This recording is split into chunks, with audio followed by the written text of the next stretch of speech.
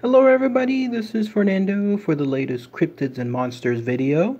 Alright, let's go ahead and let's do another entry here. This one yet again based on one of your newer suggestions. This one having a tie with yet another one of my beloved lumberjack cryptids. If you've seen my channel for a good number of years, you know how much I love those particular tales. In fact, I have a separate playlist just for them exclusively. So not only do I have one for the Cryptids and Monsters side, but I also have one just for the lumberjack cryptids. So if you haven't had a chance to see those, check out the playlist that I have. I'll try to include the link for it below. And then that way you'll get to see all my past lumberjack cryptids along with this one that I'll include going forward. But this one has to do with yet another weird but fascinating creature. This one actually found in the waters there of Washington State. And apparently it has to do with a lot of opium. Who knew that when it comes to cryptids that they absolutely enjoyed that drug in of itself. And when I was reading this information, I thought there might actually be a link to a very famous movie, one that I'll talk about more here in a minute, and it could explain why these fish acted the way they did. But let's go ahead and let's talk about that here. In fact, you're looking at a picture of it now. It's known as the Opium-Pipe Fish. So what is this Opium-Pipe Fish? Obviously, it has a very distinctive name. It's definitely tied in this case to that drug, and apparently it has something else in terms of a pipe-like object, but it has to do with this.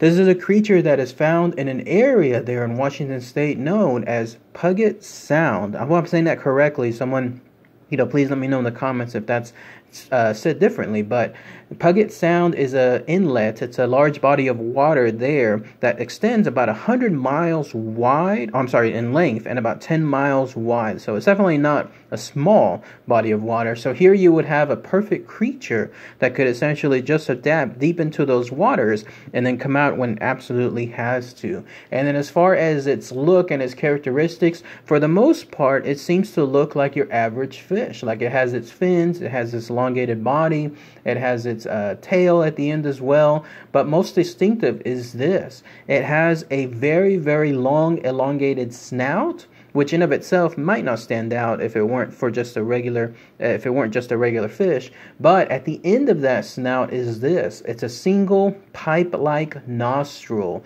That's right, like what you're looking at the picture of here. It definitely looks like a very distinctive instrument, doesn't it, when it comes to this fish? But yes, it definitely is at the end of its snout, if you could call it that, and then it delves in those waters for one purpose whatsoever, and that's this. Apparently back then, at the turn of the century, which read to me like the early 1900s, there was a set of boats that would come across there, sometimes docking in from the Far East, and when they did so, they carried one distinctive cargo on them, and that was opium. Apparently back in the 1900s, it was very, very popular to have this drug there in that area, and it would come in from these large ships. Obviously, it would be probably, in some kind of distinct cargo that looks like something else entirely different. It was just done as a way to keep things secret, and who knew, every now and then there would probably be busts that we see like in the old pastime photos where you saw the cops breaking down illegal cargo of sorts. So this stuff would come in, and then in that area there in the Puget Sound, that's where these fish would wait, and that would wait for one specific moment. When there was a bust, like in this case, whenever the cops came, and then anyone that was there on the boat obviously were trying to evade having this stuff on them, they had to throw it overseas. And when they did so, that's when this opium pipe fish was absolutely in heaven, because apparently they would wait there, and then once it was thrown over, they would scoop up as much of this opium as they could, and then they would run off with it. If they could actually do it right then and there. Apparently they used that distinctive nostril, whatever that pipe-like nostril is, to essentially smoke it or do something else. I don't know exactly how something would be smoked underneath water, but they would do it, and then they would do it either there, or if they had the time, they would actually do this activity at a nearby sunny beach, is what it was described. And then there, at their leisure, they would go into a drug-induced haze and then enjoy the rest of the time period, however long that opium lasted. Crazy world night when it comes to cryptids. I mean, you would think that finally you've reached the most weirdest point when it comes to that world. But no, here in this case, here's another creature yet again pushing things even further. And if you want to know, like, if it's been reported, it has. Apparently it was back in April 1913. There's an article called Marvelous Critters of Puget Sound, and it was printed in the Seattle Star, no less. And then that's where this creature was published, and so it definitely adds more credence to it as well. Now, I do believe this, though. There's indications that this definitely just started more as a joke, and that's because apparently people there, pioneers and those moving westward and moving especially towards Washington State, they would mention this just as a joke to other newcomers around that location. Like, they would probably state to them that as they threw this opium across the bow to escape it, and or to escape any kind of incarceration from it, and to make sure that they could get rid of the evidence, then they would probably tell them, watch out, something like the Opium-Pipe Fish will catch it. And I imagine they'd said that because they would probably never find the particular stuff afterward. Who knew? Maybe it just drowned in of itself, or it just was dispersed by that water, but they would probably never ever get that stuff back. And so they reasoned to themselves in a joking manner that there had to be something else enjoying it, and that's where they probably thought of this opium-pipe fish. But either way, though, it's a weird combination of stuff when it comes to this cryptid having that nostril and then enjoying that human-like activity. Obviously, a lot of people back then did opium, and then they do it now as well. And that ties in actually to another film, and I'm wondering if this film ever would reference it in some loose way. I'm sure you've seen this movie if you're a Robert De Niro fan, but it's called Once Upon a Time in America.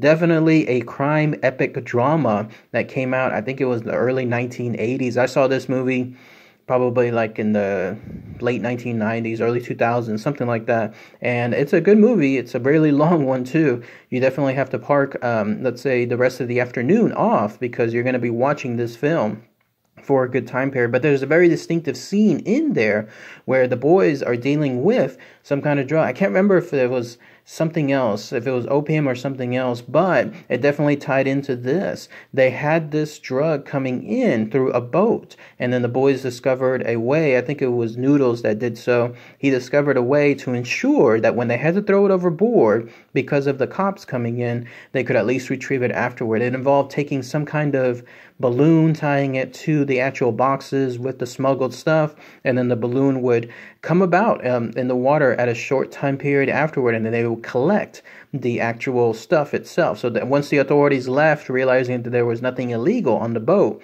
then the balloons would do their work, and they would come up afterwards in the water, and then they would collect it as far as these boys would afterward. And so I'm wondering if they did that because they probably lost so much cargo beforehand, right? They would throw this stuff overboard, and then they would never find it again. I'm wondering if they, in turn, in that film, in that universe, whatever that film was, if they thought to themselves, if they heard the legends of the opium-pipe fish. It's just something, the first thing that came to mind when I was thinking of this cryptid, and then I realized, oh my goodness, there's a good chance that this could tie into that world. Bit of a stretch, but I thought I would just share it for you here. But if anybody has any more information, anything else might have missed, please post those comments below. Anybody there from the Washington State area, specifically from that Puget Sound, maybe you might know more history associated with this unique looking fish and of course its human-like activity.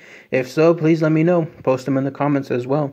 All right, everybody. Thanks again as always. Take care. Bye.